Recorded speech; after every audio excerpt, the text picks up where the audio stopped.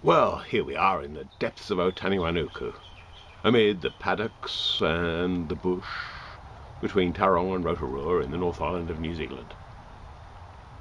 Why do I set the scene like that, and why am I making this video outdoors with the noise of traffic passing on the main road? Well, it strikes me that that's one of, indeed perhaps it's the only, great advantage of audio and video over plain print. A greater sense of person and place, a greater sense of context. And this is a biblical studies carnival, and surely in biblical studies, context is king.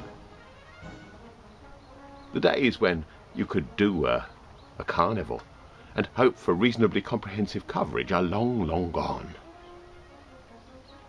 The last couple of carnivals I've done over at Soundblog, I've tried to focus. One on promoting the presence of women scholars, and another on promoting the presence of people of all sorts outside the North American context.